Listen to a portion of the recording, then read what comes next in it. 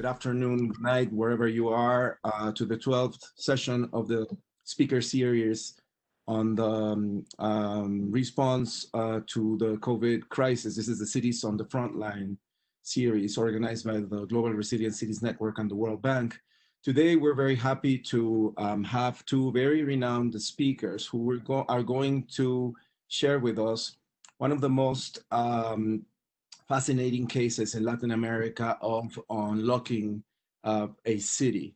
We're going to be addressing how Bogota, the capital city of Colombia, has faced the coronavirus pandemic and how their policy has been adjusted and their public administration has reacted to the virus. So I'm very happy today to be joined by two speakers. First, Dr. Maurice Kugler. He is professor of public policy at the Schar School of Policy and Government at George Mason University. Professor Kugler is a researcher that has specialized himself in labor markets and human capital, and he was particularly the head research editor for the flagship United Nations Human Development Report. He will be talking today on the conceptual frameworks of how unlocking a city is done. Welcome, Professor Kugler. It's a pleasure to have you with us today. We're also going to be joined by Dr. Juan Mauricio Ramírez. Dr. Ramírez, he is currently the Secretary of Finance of the city government of Bogota, Colombia. Dr. Ramírez is an economist, and he will be presenting today the policy design and implementation of Bogota City.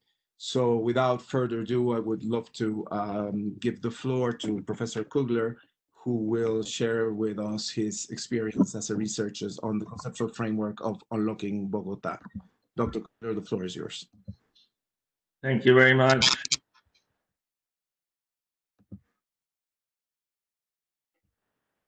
So it is a great pleasure to be part of this exciting series. These are very difficult times around the world with the pandemic.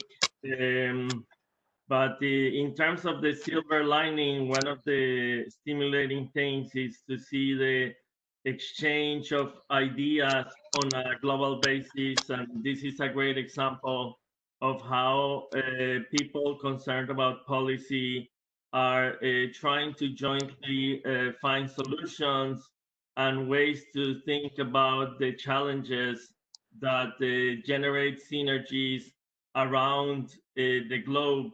And in terms of exit strategies from COVID-19 lockdowns at the city level, I'm delighted to be sharing this platform with Juan Mauricio Ramírez, who is, like myself, an economist, but we have a broad perspective that we hope will be useful to enhance our understanding of the ways that one can tackle the policy challenges.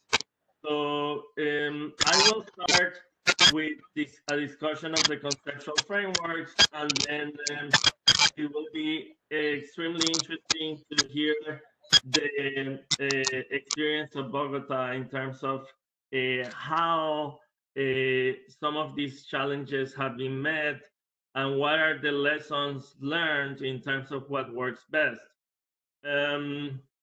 As we all know, as COVID-19 has spread on a global basis, diverse coping strategies have emerged across cities in the global south and indeed across countries.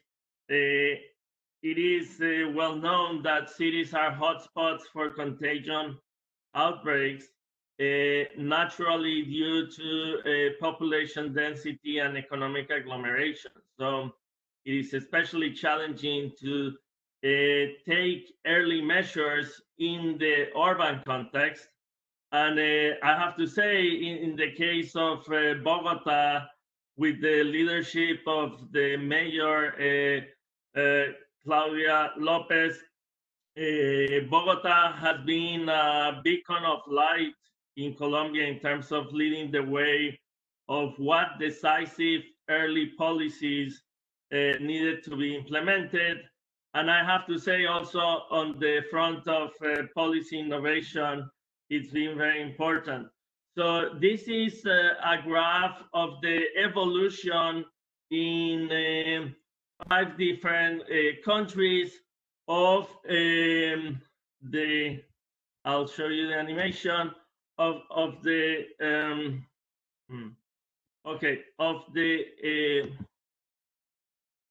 way in which the daily fatalities have evolved over time.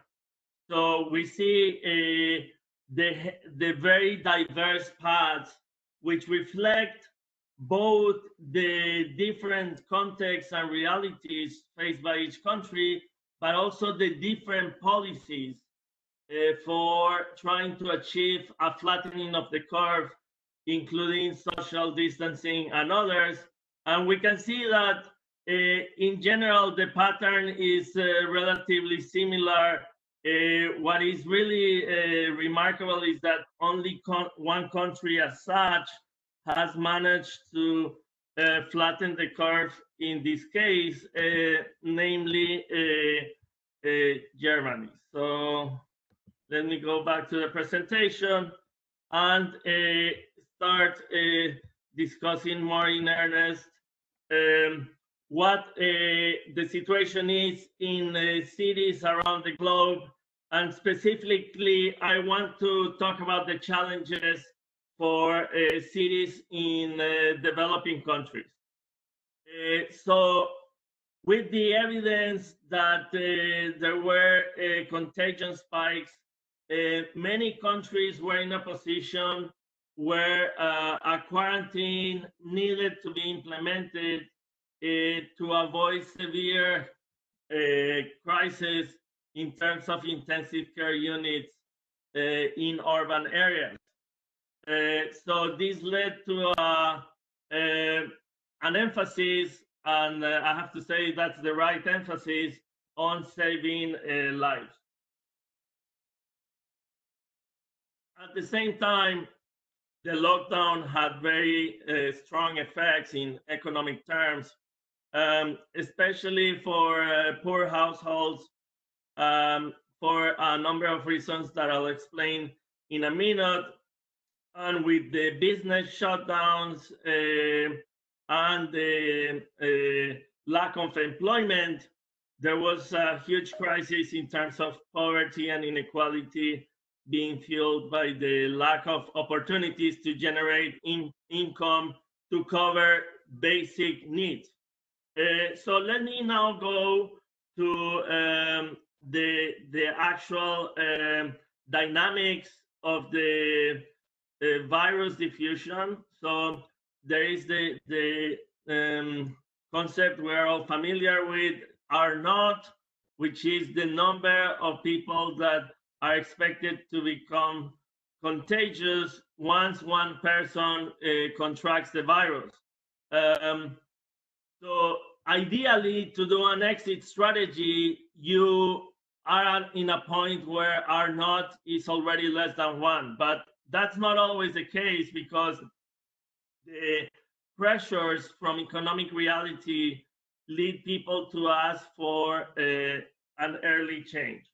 So the plan to reopen ideally would continue to limit the human life health costs and allow economic reopening so that we have an actual exit strategy that involves a continuing of the flattening of the curve.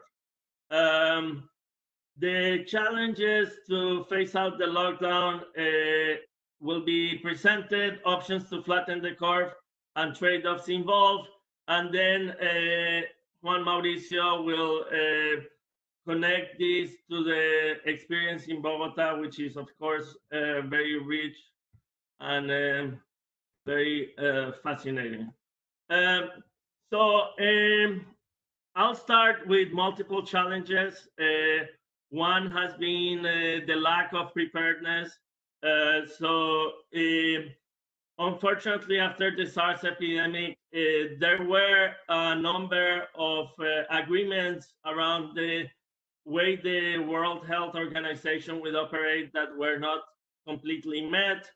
And this has meant that there has been limited readiness in terms of both the supplies at the medical level and the coordination in terms of finding a solution and working towards a vaccine. In some cases, the reaction has been very fast.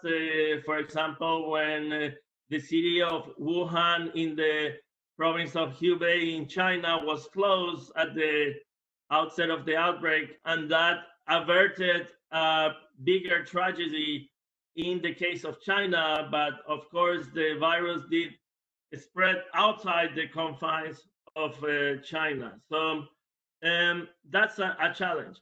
The other challenge, number 3, is exacerbated inequality.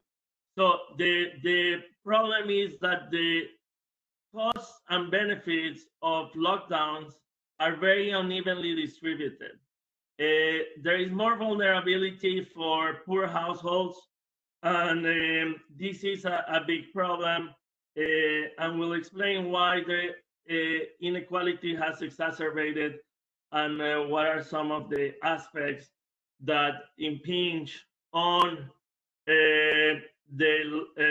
how more precariously prepared households are dealing with the situation. So one of the issues is fiscal space limitations. In developing countries, it is much harder to find resources to be able to help the most needy households. And this is a challenge that I think in the case of Bogota has been met very creatively and with a lot of innovation. And I think Juan Mauricio will provide a very good account of what has been done in Bogota. I'll talk more now about the social safety net precariousness, which has to do with the fact, well, first, that social protection is not as well developed in developing countries because of the fiscal pressure that imposes. And that's not a good state of affairs. I'm not trying to justify it or explain it. I'm just stating it as a matter of fact. But the other aspect is informal sector workers, which in the case of Colombia and Bogota more specifically, comprise at least half of the workforce, if not more. And they do not have social safety net protection. And of course, the big issue in terms of what happens to poor households is related to the digital divide. Not everyone has the same degree of access to the internet and to telecommunications. And depending on the sector and the occupation, telework might not be an option. So while some people or households or workers are able to continue receiving an income, others have no such option. So now I'll move on and talk more specifically with the general background about the exit strategies from the lockdown. Of course, given the diversity of experiences with the diffusion of the virus across countries that I just shared with you, we have to emphasize that one size does not fit all. And I will share 6 possible exit strategies. Some of them are extremely costly and may not be relevant in the short run, and others might be more feasible from a fiscal stance, but might be relatively ineffective. So the scenario 1, the benchmark, is to have a lockdown until vaccine, but of course that's not doable in most countries, because it would imply that the lockdown extends for another 12 months or perhaps even more.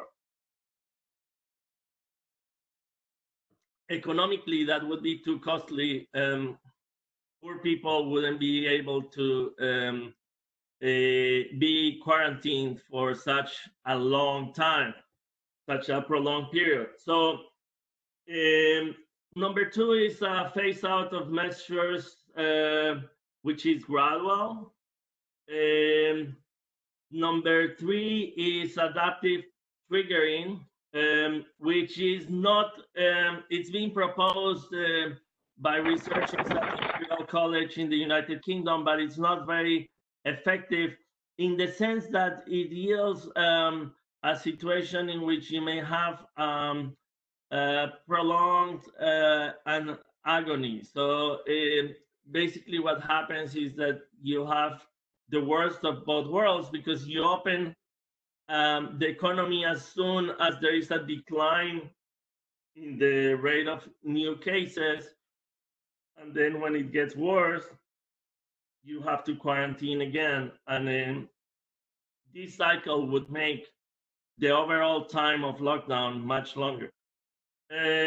Scenario number four is permits, but those have also been thought to be not so effective. The issue is that with antibody testing, it would give people like a certification which allows them to work. But the problem is that you may have a behavioral response in terms of people perhaps trying to get the virus intentionally in order to be able to get the antibody test that gives them the work permit. And this would be particularly true in the case of developing countries, where a large share of population and in large cities, people are desperate to get out to work. So it could be counterproductive. The scenario 5 is the biweekly testing. This involves massive screening, but the requirements are very high. There are some people in the US who are recommending that this is done, but it's not clear that it would be doable on a national basis or even a citywide basis in a lot of cases. Now, for example, it's being done in Wuhan because there has been a new outbreak, and every citizen, every person living in Wuhan is being tested. So the last one is contact tracing, which of course has been tried in different contexts, including in Singapore, and we'll talk a bit about that. So phasing out the lockdown gradually, that's where you implement sequential measures to try to get, here we have on the vertical axis R0, you're trying to get it below 1, because that's the point at which you start totally flattening the curve, because you have less infected people for each new infected people. So eventually there is a vanishing of the number of infected individuals. So the contact tracing regime could, in principle, get us to R0 less than 1, meaning that each new person who is infected is not infecting as many people. Remember, with R0 at 2.5, which is where we were at the beginning, the rate of contagion of COVID-19 was extremely high. Then it was reduced with self-isolation, school closures, and social distancing. And then if you were able to put in place an app-based contact tracing with testing on demand for R0 less than 1, you would be able to get a faster transition. But as you can see here, the contact tracing is very involved. I think the technological challenge of developing the app that is installed in the phones of citizens is it's doable. You know, it's not an unsurmountable challenge. But where the problems come is when you try to convince the population to have an app on their handheld device that allows the government or some agency to track their coordinates 24/7. And people have reservations about that, but this would show, like how people can be tracked who are going from home to the train and then to work and then back home. And the second day, there is an event that is reported by the individual, and all the people who have been in contact with that person who resulted to have positive COVID-19 will be notified, and they have to take the right measures of self-isolation for 14 days.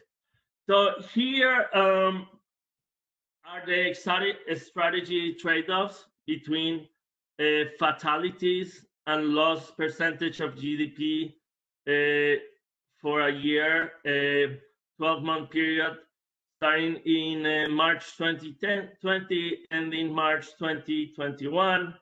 And basically, we have the 6 strategies traced out. Of course, lockdown until vaccine is the way to minimize fatalities, but it also has the heaviest economic cost, and so on. So here, I would say, like there is no escaping the fact that both the health costs, so the aspect of saving lives has been very challenging, and also the aspect of economic costs of saving livelihoods has been very challenging. So these are the trade-offs in terms of what different cities and different countries face. But the issue is that this is a really, really tough policy challenge, and choices need to be made. In this context, like I wrote, for example, some op-eds with some researchers in India, where we found that for the case of India, a potential combination of gradual easing off with contact tracing, so a technology solution combined with a smart reopening of the economy could work, because we saw that biweekly testing, which is number 5 here, would be undoable given the cost in the case of India. So let me close my remarks and then open up for Juan Mauricio to continue and share with us the experience in Bogota. So one of the good things has been the international learning about what works and what may not work. We have different experiences in Germany, South Korea with massive testing, contact tracing in Japan and Singapore, and geographic segmentation of social distancing in China. So the aspect that is very salient is that just reopening without an exit strategy is very risky, because the probability of a new outbreak with a spike in contagion can be high. So basically, to stop the lockdown without an alternative strategy to flatten the curve, it's a big problem. An optimal exit path must involve saving lives and also saving livelihoods. So you cannot just like take them as alternative approaches. They complement each other, and it would be counterproductive to reopen the economy without a clear exit strategy that involves a new way of continuing to flatten the curve. So in terms of the medium term, we need reforms to create more formal employment. There is a strategy advanced by the World Bank called Jobs and Economic Transformation, which is the JET strategy. And the key of formal jobs is that they have higher wages, higher benefits, and are more stable. So for cities, this is very important. And to end, I want to highlight that during the lockdown and ongoing gradual reopening of the economy, it's been instrumental, for example, in the case of Bogota, to find innovative ways to distribute aid, to stagger work schedules, and to optimize public transport to make social distancing possible. So thank you very much, and I yield to my colleague. Yes, to my colleague, Juan Mauricio. I'll stop sharing now. Okay, thank you very much. It's me. Maurice? Yes, I can hear you. It's Francis. First, I'd like to apologize for technical difficulties in testing that my sound work. And then I would like to remind all the participants that they can ask a question in the Q&A section of the WebEx. If you move your mouse on the screen, you will see that there's a ... If you click on this, you can access the Q&A section. So thank you very much for asking your question in that section. Juan, the floor is yours. Thank you very much. It is a pleasure for me to be here in the coronavirus speaker series. I'm going to share. Okay, so I'm going to talk about the case of Bogota. What have we done in terms of mitigation, and what is our exit strategy from lockdown? So first, just a few numbers about Bogota. Bogota is an agglomeration of about 9 million inhabitants with a density larger than 4,000 inhabitants per square kilometer. A GDP is a high medium income city. 25%, it represents 25% of the GDP of Colombia, with a poverty ratio of 12%. More or less between 30 and 35% of population are vulnerable, and an informality ratio in terms of employment of 42%. This is like the timeline of the last 2 months, from the first confirmed case in March the 6th, almost 10 days after that, in a couple of weeks after that, on March the 20th, started a lockdown drill in Bogota before the national lockdown begins. In that sense, Bogota started before the country, and it was like a reference case, I guess, for the whole country. So we started the lockdown drill, a very strict lockdown at that time, and it has been from that. Okay, and in March 25th, they started the national lockdowns that allow 34 essential activities to be in place, and until the end of that month in April. And after 26th of April, 24 activities are allowed, including construction and manufacturing. And at the beginning of this month, 46 activities were allowed, including some industry and trade. An important thing and an important measure that the policy that took Bogota was the economic support package for poor and vulnerable households that began very early in this timeline, specifically in March 29th. It means that almost 1 week after the lockdown, this special mitigation policy that I'm going to show you started mainly through monetary transfers.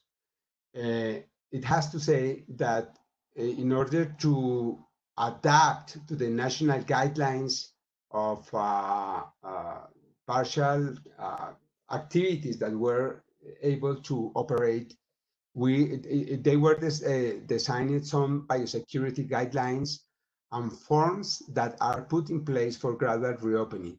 Firms have to apply to that forms, have to fill the forms, and have, for example, to specify how the workers are going to travel to the place of workers, as I'm going to show you. This is the average movement of citizens from information from cell phones, and it showed that the lockdown was very strict and very successful from the beginning. The successive stages has been a little more open, and it has reflected in the movement of citizens, but we are still very low, very below from the normal level that you should have before all this started. So how do we ease off? There are I would say 3 criteria. First, a health criteria, a mobility criteria, and also an economic criteria. The health criteria has several indicators. I'm not going to specify every of them, but to emphasize the 5th one, which is to use this indicator like a very, very important indicator of the occupancy rate of the intensive care units to the treatment of COVID-19 cases. The idea is to monitor every day what has been the use of this capacity and allow up to 70% of the occupation rate. Otherwise, we think that we're going to be in trouble in terms of the capacity of the health system to attend these cases. The second is the mobility criteria. In Bogota, 80% of the population uses public transportation somehow to move from households to their places to work. So the use of private cars, the particular transportation, is relatively low. So there is a danger of contamination, of contagion because of in public transportation. So because of that, and the other very important indicator is the occupancy rate for public transportation. And the idea is that it shouldn't be larger than 35% in any of the hours. Of course, specifically at the peak hours of the traffic. The idea is to avoid passenger crowding, and this has been, in order this to work, the open up of activities have been assignated different time schedules for working. For example, there is no possibility of construction activities to start before 10 a.m. So there is no any public work with transportation in construction at that time, before that time, in order to avoid, of course, the peak of transportation by the public system. That's very important. The new activities, for example, that are planned to start in June the 1st should be start from noon to 12 p.m. So we are trying to extend the schedules of economic activities towards a city of 24 hours, 7 days a day working city or activity city in the city. The other is the economic criteria. The first of them is, of course, how to provide economic relief to poor and vulnerable households in order for them to stay at home. Otherwise, we are going to have many people trying to get their life in the streets. There is also some geographic approach in which we trace traveling in areas with a high number of infections, as I will show you in a while. This is the transportation demand to see how it has worked.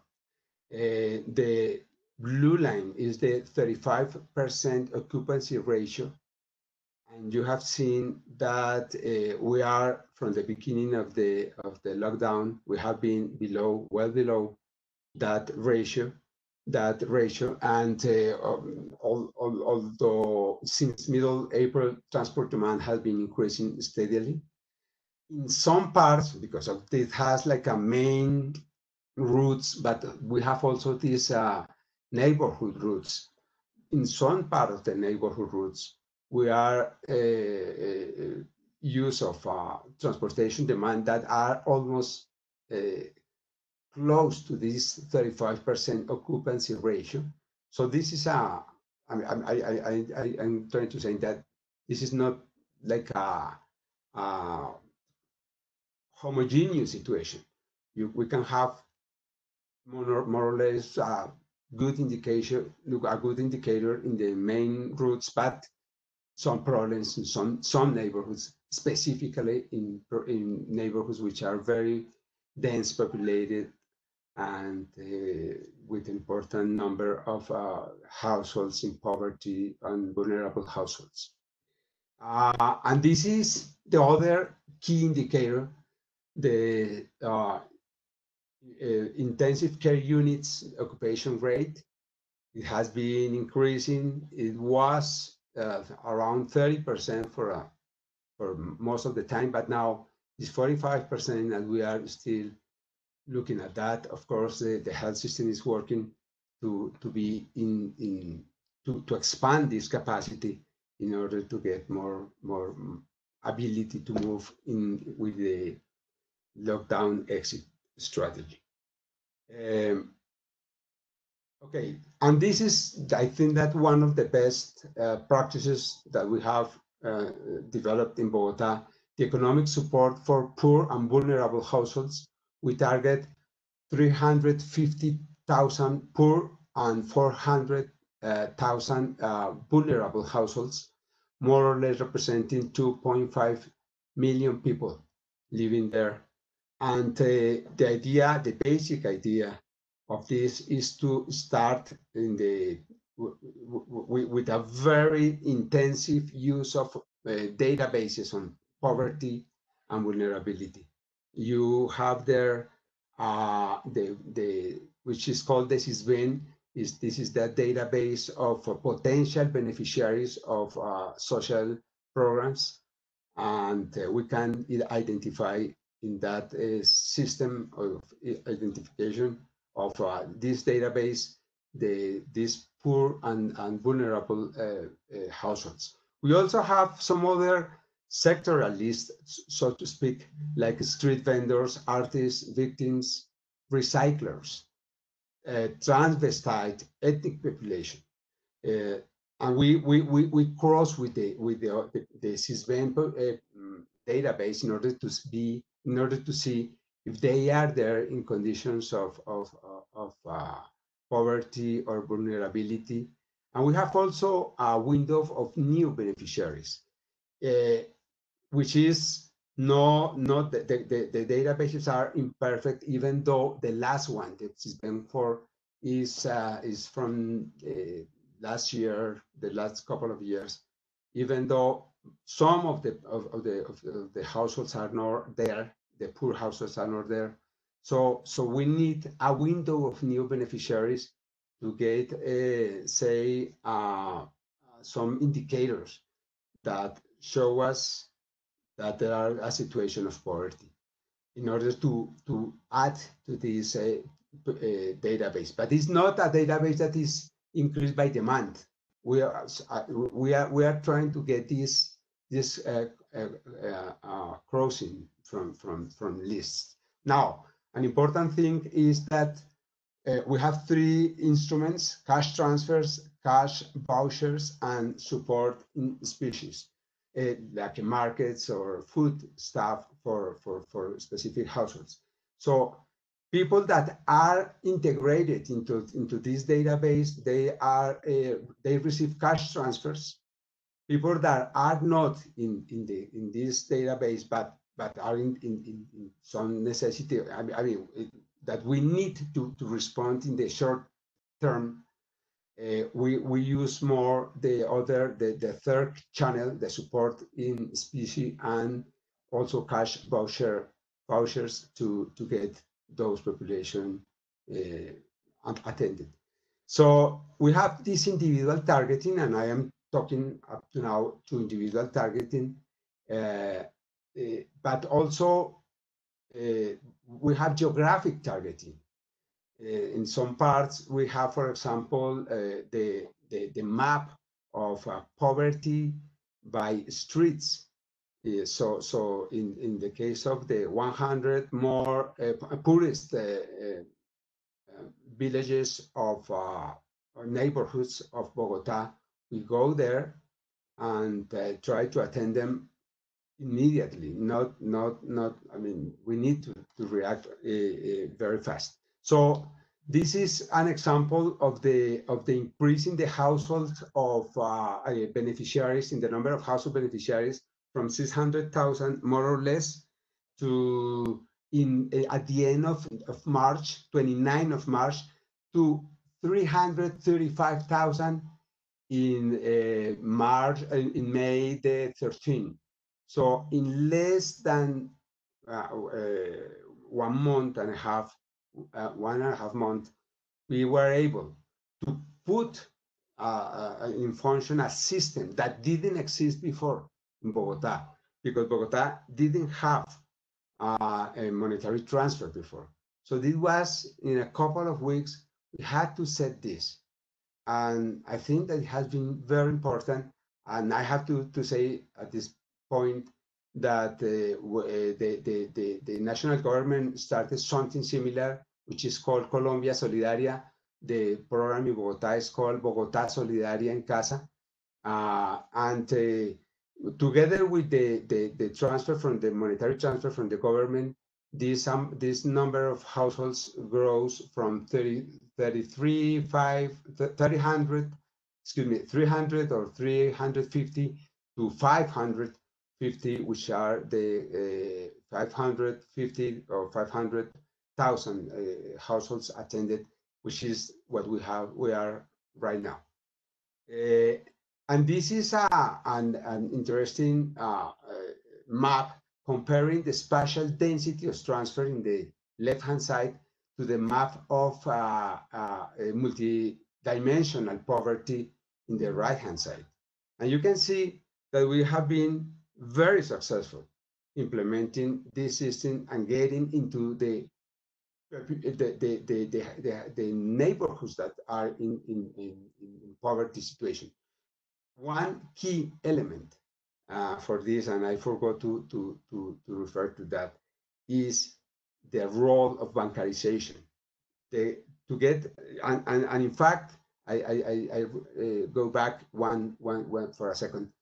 in fact, we could start at the beginning a very, say, a very fast pace, because we were getting into households that were already subject of transfers, conditional cash transfer from the national government. They were bancarized. They had banking services, but at the end, and this is why this decreasing rate of progress is explained, because first the households are more difficult. It's more difficult to locate them first, and second, we need to incorporate them in the database and to bankarize them in order to get the transfer, the monetary transfer, or the other transfers. Okay, so this is the testing part of the strategy. I would say that we have to improve much more in this part. The tests are being prioritized to those who showed symptoms related to COVID, and are, of course, the citizens reaching hospitals and who show symptoms. 100% of them are now testing. And also we have these special care zones. This is a strategy that has been in place from like in the last 2 weeks. And those are some specific areas in which there are more presence of people with infected people. So in those areas, there is a compulsory face mask use. Otherwise, fines are imposed. There are a reduced number of activities, of economic activities are allowed. There's a constant supervision to avoid overcrowding, etc. There are street disinfection operations also. And there is a double effort, so to speak, to trace chains of spread. So just to end and to go to your questions, observations, just what have been done, where are we going? I just specified these points. First, social mitigation is a key issue. Absolutely key. The strategy to guarantee a minimum income for poor and vulnerable households is very important.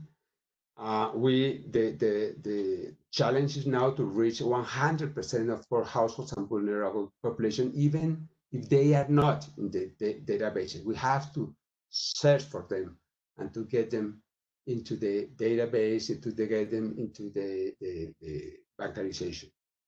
For exit strategy from lockdown, I think that we are in scenario 2, easy off gradually of the scenario 2 that Maurice was talking about. Following strict biosecurity controls, sectoral reopening with staggered shifts. We are, as I said before, trying to get Bogota becoming a 24-hour, 7-day city. Question is, and is a really key question, if we are going to scenario 3, adaptive triggering, or to scenario 6, contact tracing and testing, and there is no doubt that the response cannot be the scenario 3. Scenario 3 is really the worst, as Maurice was showing. There is also the importance, I didn't talk about those tools, but very important to have tools for monitoring evolution of these key indicators and citizens' perception. We have surveys that are applied to citizens, to households, to see how they feel, how they react, if they are understanding the messages, if they are understanding, and there are interesting changes that are taking place that the policymakers will need to take into account in order to be more effective. And finally, of course, and given that I am the Secretary of Finance, the fiscal strategy and the coordination with national government is essential. Last point there is Bogota is maybe a very with 2 or 3 more big large cities is in the possibility of increasing its debt in a substantial way in order to overcome this situation.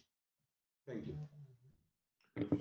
Thank you very much, Juan Mauricio. Very, very, very interesting, and especially it lands on what Dr. Kugler was presenting as a conceptual framework and gives very precise and concrete examples of how this can work or not work in a city like Bogota.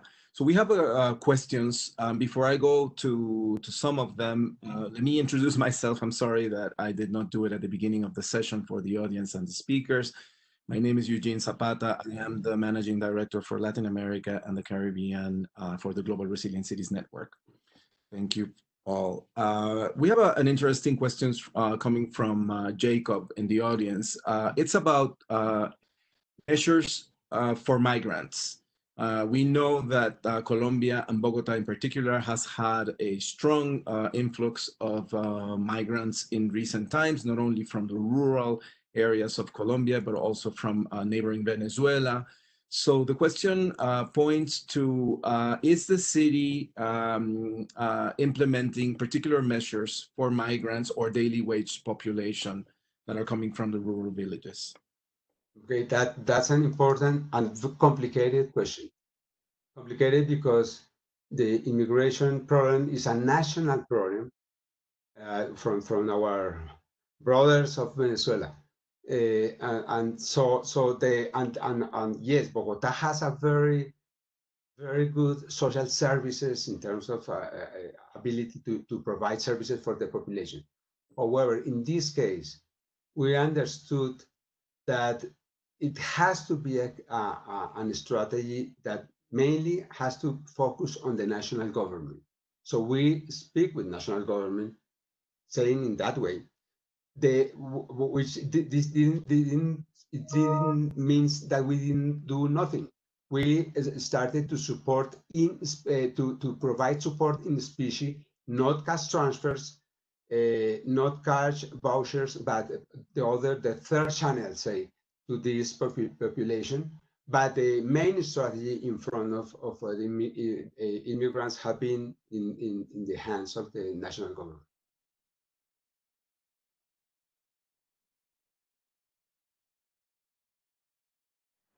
Thank you, Juan. Maybe one last quick question, since we're getting close to the end of this speaker series.